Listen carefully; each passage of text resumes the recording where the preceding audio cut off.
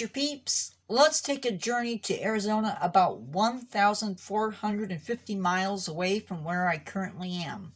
Before I get into the meat of today's topic, I want to give a quick mention that in at least one state in the Gila Monsters range, it is illegal to own one of these animals without a permit. Without a permit, you could be facing 6 months of jail time and a fine of $750. Leave them in the wild and check your local laws. I do not endorse removing wildlife from the wild. And now, back to our regular topic.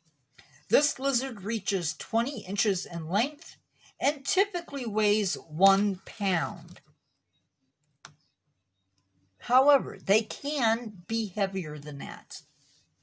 Gila monsters are native to southwestern Utah, parts of Nevada, parts of New Mexico, parts of Arizona, and parts of California, as well as Mexico.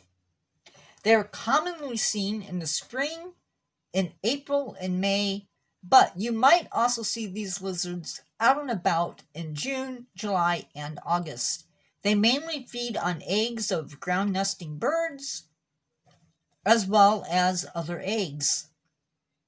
But they will also take babies of small mammals if they can catch them, reptiles, and are even known to scavenge. They specialize in eating eggs. They can eat 33% of their body weight in one meal. Now, what's really amazing about these animals is that they can basically only eat 3 or 4 times each year, and much of their life is spent in their burrows, up to 95% of their life. There are no reports of human deaths associated with this animal. They just want to be left alone, and as long as you don't mess with them, you shouldn't get bit. You've already seen a video on the venom of this animal, so I'm not going to get into that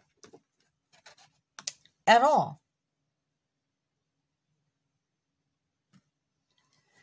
I do want to stress that you basically have to pick this animal up in order to get bit, or mess with it in some way or another.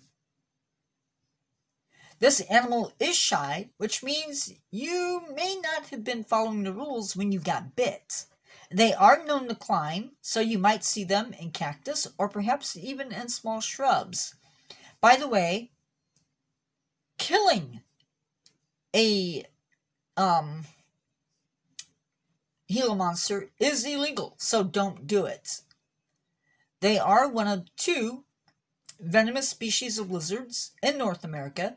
The other is the beaded lizard, but you won't find beaded lizards in North America, at least not wild beaded lizards. And with that, I'm going to end today's video.